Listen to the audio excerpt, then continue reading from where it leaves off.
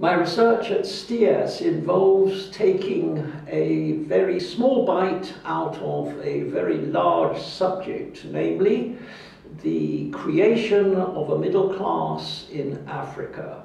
The importance of this subject is that it's commonly held to be a central consideration in the story of economic development.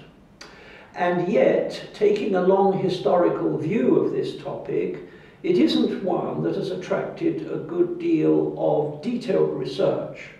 There are many judgments made about how a middle class was first brought into being and then suffered under colonial rule, but these have not been examined in detail. So what I have done and doing is to take a sample of African merchants in Lagos between the dates 1850 and 1920 to examine exactly what happened to them.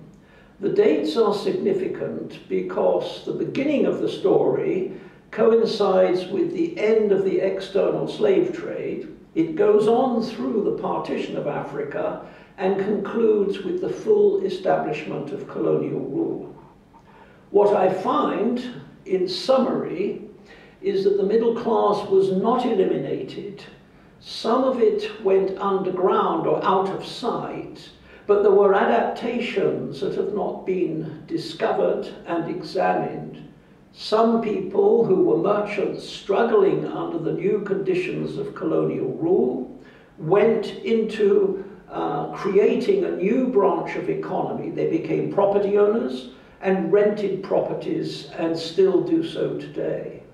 Another group went into farming unexpectedly in the 1880s and created the world's second largest cocoa farming industry, that of southwest Nigeria.